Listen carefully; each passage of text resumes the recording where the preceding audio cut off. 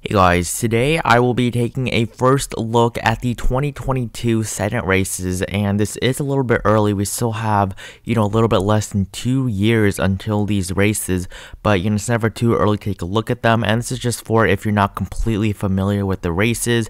I just want to go through which races are probably the safest for Democrats, Republicans, and which races are probably going to be a lot more competitive, because in 2022, this is definitely going to be a Republican wave year. You just saw the election of Joe Biden, which means that the midterms is probably going to be, overwhelming positive for the Republicans, unless Joe Biden has, a very good start to his presidency. And before we get into that, make sure you join my Discord server if you have not, the link to which is at the very top of the description below, and we'll be covering the runoff races and all that a lot more on there, so make sure you join that if you haven't.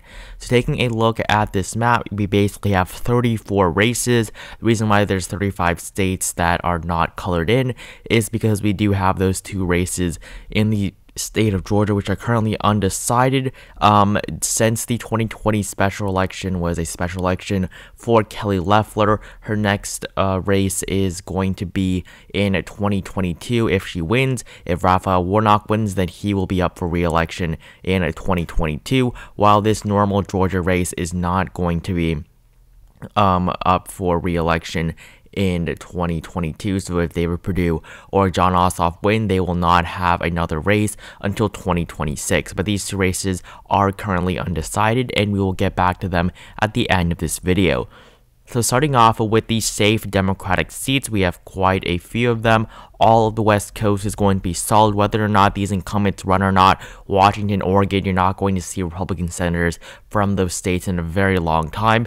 The state of California, this was supposed to be Kamala Harris's re-election, first elected in 2016, so she is up for re-election in 2022. However, of course, she is the vice president-elect and will be inaugurated as the vice president of the United States in January. So her seat will have to be replaced and will be appointed by Gavin Newsom, something that he is not too excited to do, but he will have to appoint another senator representing the state of California, and they will be up for re-election in 2022. However, it's going to be blue. There's no way a Republican is going to win a Senate seat in the state of California.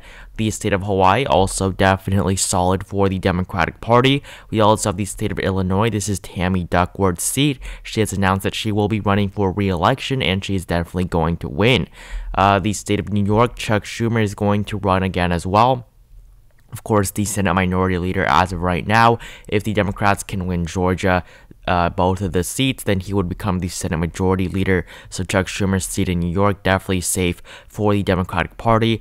The state of Maryland as well, Chris Van Hollen is going to be running for re-election, already announced. And then the state of Connecticut also solid, along with the state of Vermont. So that gives the Democrats 44 seats from their solid states. We have all the West Coast, Hawaii, and then all these other seats. They're all typically solid Democratic states on both the presidential and the Senate levels. For these seats that are going to be solid for the Republican Party, we do have quite a few more of them. First off, we have the state of Idaho, definitely solid.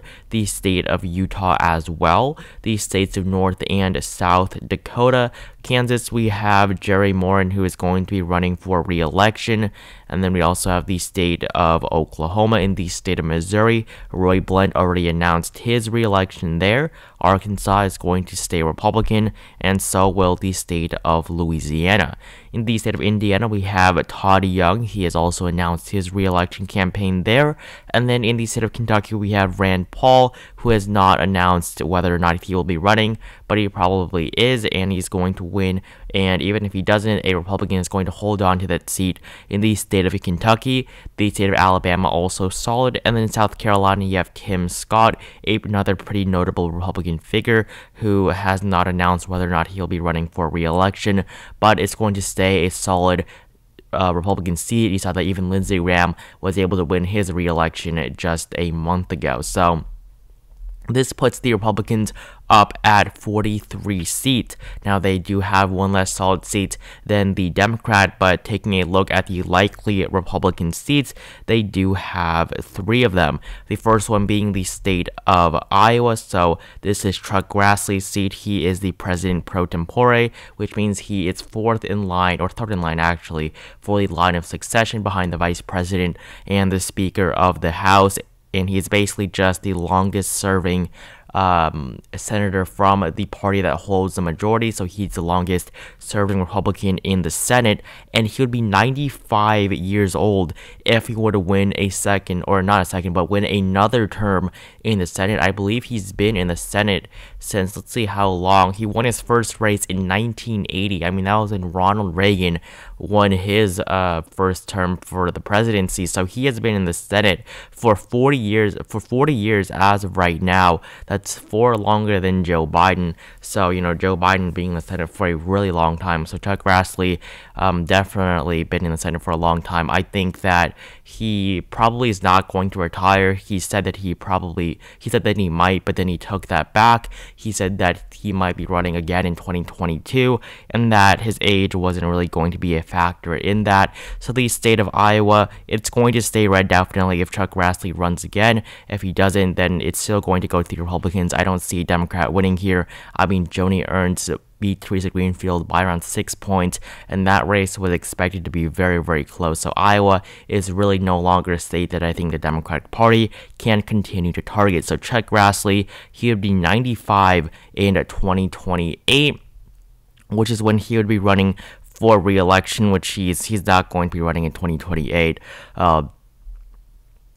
He'd be over 100 years old towards the end of his term if he ran again, so I doubt that is ever going to happen.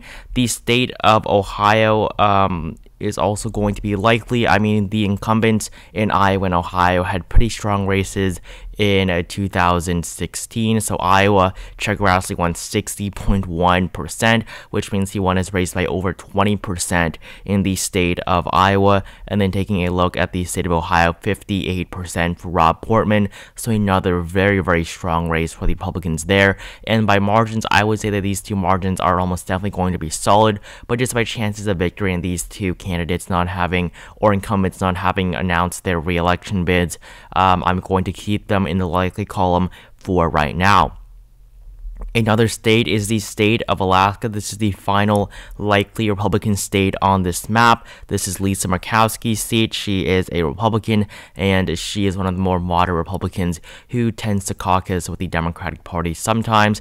She's like Susan Collins, has voted with her on quite a few issues. So the state of Alaska, the problem for her is that she has not been able to reach 50% in any race. Alaska, the politics there are a little bit different. I'll give her that.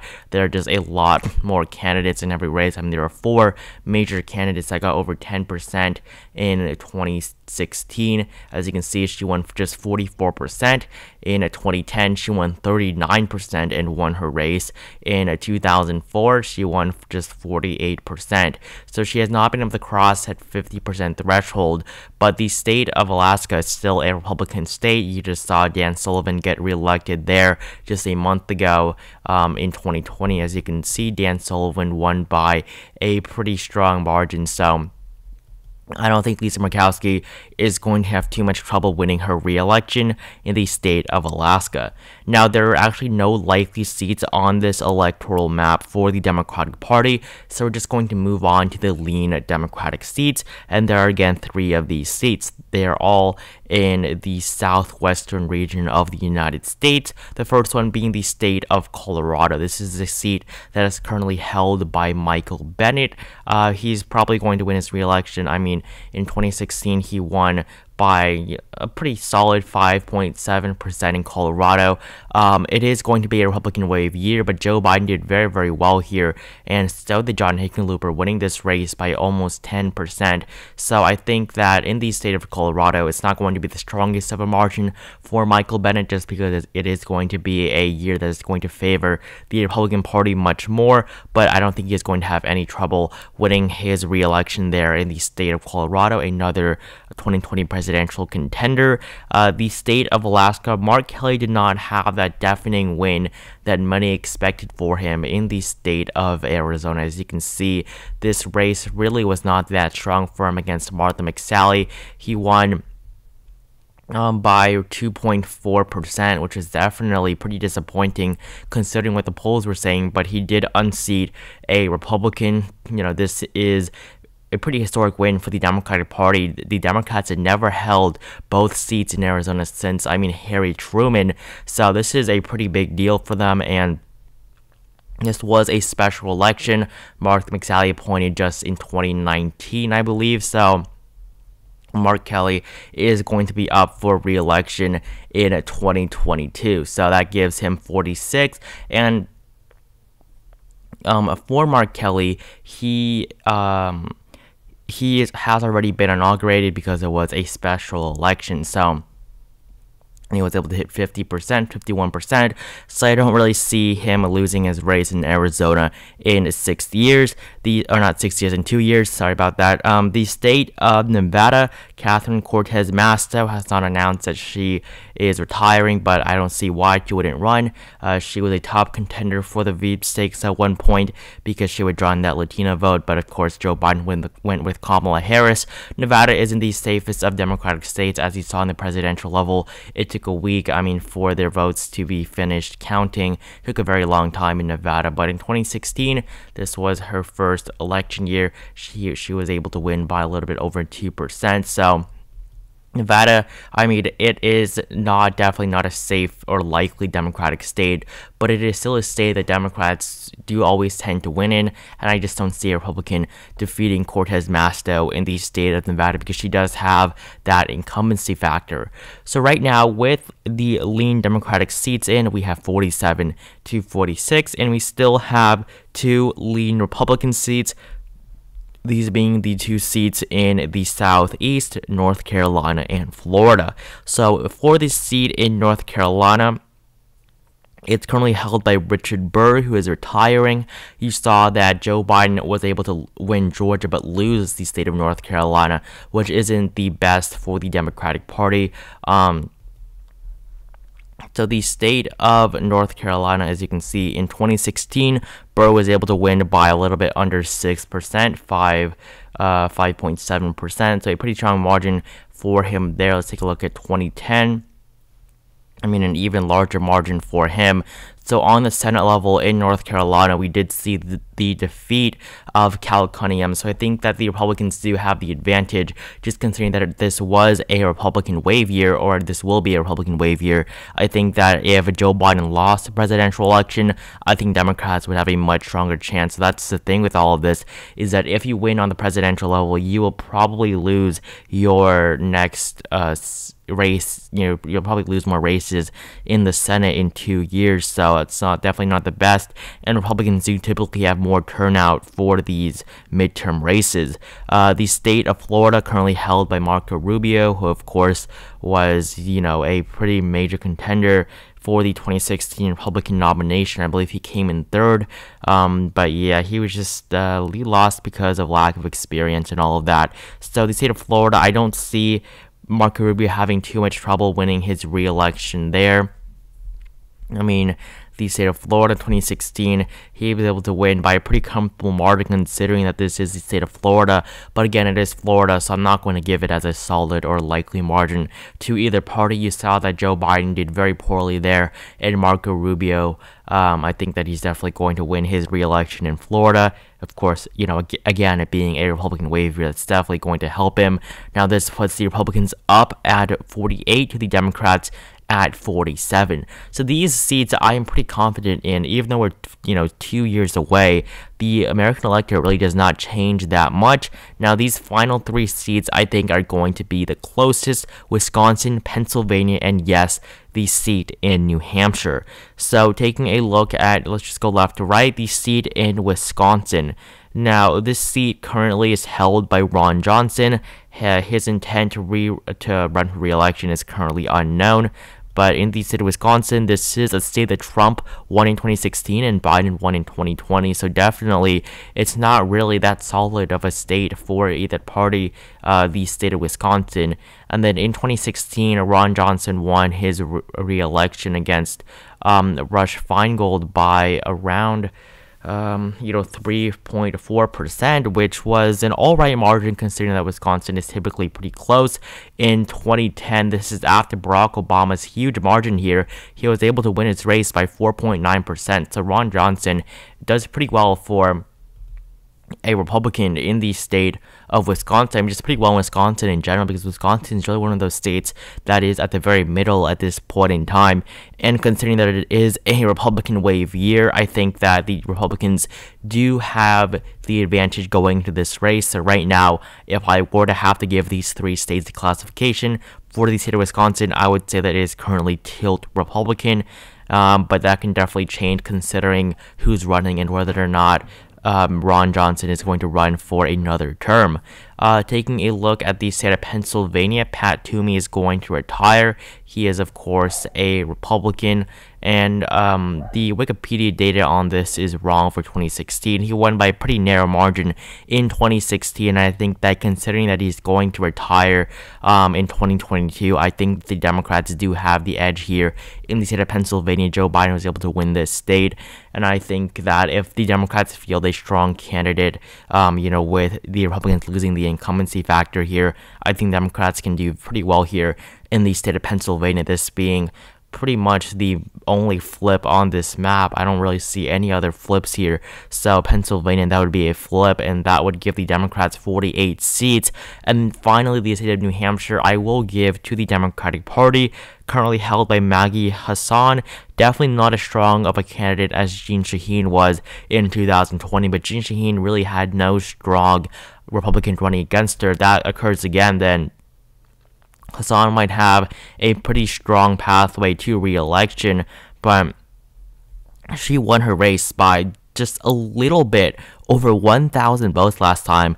1,017 votes was the difference between her and her Republican challenger in 2016. So this race, it was very close 4 years ago, and I think that in 2 years, it's not going to be that positive for Maggie Hassan.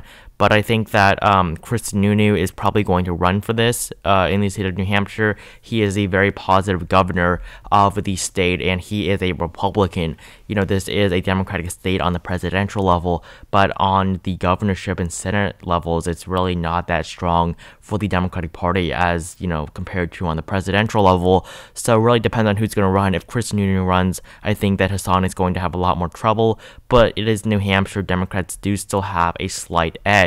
So this puts both the Democratic and Republican parties at 49 seats each.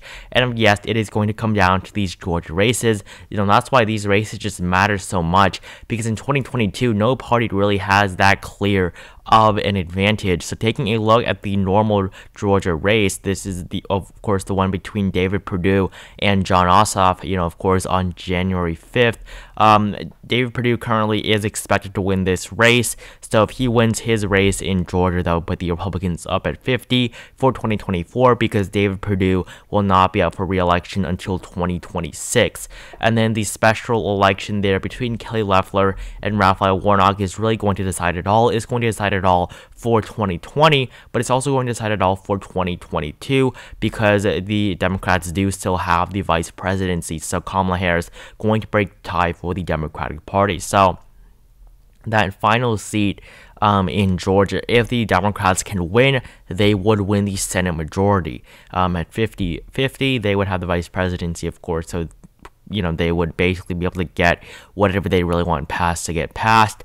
But of course, this race is currently expected to go to Kelly Loeffler over Raphael Warnock, although Warnock does have a higher chance of winning this race than Jon Ossoff of winning his race. But in this race, it really depends. I think that if Kelly Loeffler were to win this race, I think that it would be a tilt race for her, because the state of Georgia, it is going to be very close for a very long time. You know, on the presidential level, this state shows it has flipped blue for the first time since 1992, and the first time that a non-Southerner has been able to win the state of Georgia since, I mean, Harry Truman, I believe, or a very, very long time ago, or, no, not Harry Truman, Lyndon Johnson, because the last two Democrats to win this race were Jimmy Carter and Bill Clinton, and they were both Southerners. I mean, Jimmy Carter from Georgia, and then Bill Clinton from Arkansas, so that's why they were able to do well here in the South, but Joe Biden, you know, from Delaware, so that's a little bit different for him. So definitely a very historic win for him in Georgia, and I think that in 2022, this race is going to be nowhere near safe for the Republican Party. So I think that if Kelly Loeffler wins, it's going to be tilt red. I think that if Raphael Warnock wins, it's going to be tilt blue. So really, this race is going to be very close, but right now, Kelly Loeffler is expected to win by a very small margin, so it does put the Republicans up at 51 to the Democrats at 49, so that would be a very small improvement for them if this map were to really occur. But we are a little bit early, and really the only races that I'm not, you know, really confident on is of course these two races and then these three races right there. I think that these other seats, I don't see, you know, the races that I gave it, you know, the parties that I gave it to, I don't see those parties losing in these races. So I would like to thank you guys all so much for watching this video. Make sure you like, comment, and subscribe. Join my Discord server if you have not, and I will see you guys in the next video.